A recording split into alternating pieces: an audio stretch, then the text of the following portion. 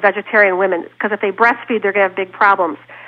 Advanced liver disease, because they can't convert the B12 over to the active form. Then there's other rare things, inborn errors of B12 metabolism, transcobalamin 2 deficiency, and then nitrous oxide. So those are probably, I gave you 10, 11 different causes. So it's not like, one simple thing.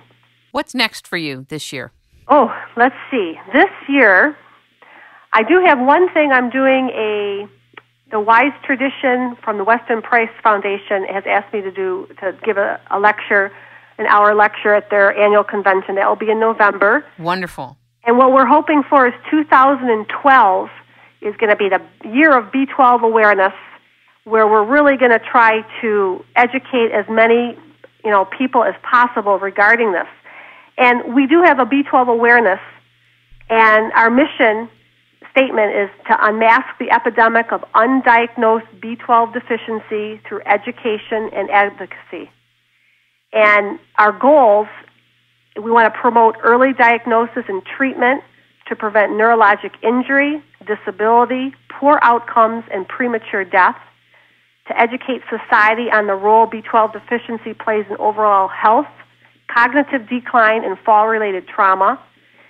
And we're trying to enlist the help from the media, Congress, governmental agencies to expose and eliminate billions of wasted healthcare dollars. And we want to protect the public and save lives, promote further research, and actively we're working with other countries to create Worldwide B12 Awareness Day. And we have declared September as B12 Awareness Month for the United States. I love it. Right. We're trying to get Congress. I've written to the Surgeon General.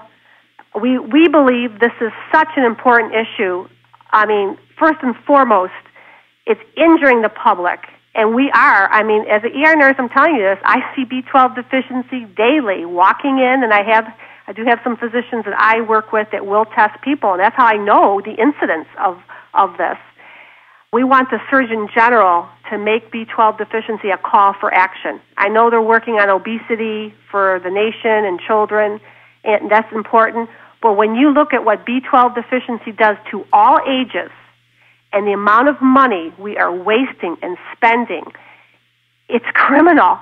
And the beauty of it is there's a solution, and it's cheap. And we will really benefit society and our offspring and our elderly. We need to be advocates for our elders out there. And in my opinion, this to me is elder abuse.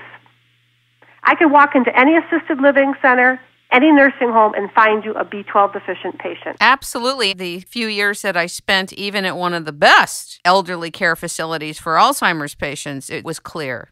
Even the food that they eat isn't translating into regular stores of vitamin B12 and the other vitamins that they need. But for sure, I could see that.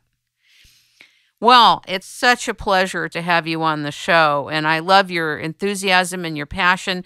I also appreciate your optimism, where you could be very negative and you could be very devastated about your findings. I love your passion and the way you're stewarding your discovery. And I want to thank you for being on the show, Sally. And I also want to thank your husband, Jeffrey, for co-writing the book with you and for you both putting yourselves out there.